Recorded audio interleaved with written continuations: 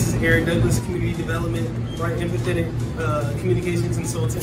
Here with a good friend, manager in the community of a tire shop, right? He leads currently. He's a good leader. I have 2 questions for you. Okay.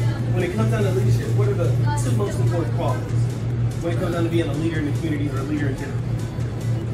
Having somebody basically show you that, give you that same respect they're supposed to give you. That and also being able to have somebody to follow you without having to be extra. What I mean by that is, right, you don't gotta yell or nothing like that to be a leader, you know what I'm saying? Come on. You can talk just like this, right? Come on. Because we chilling, we just talking A to B, B to A, right? But as long as you get somebody that respect, that's all that leadership.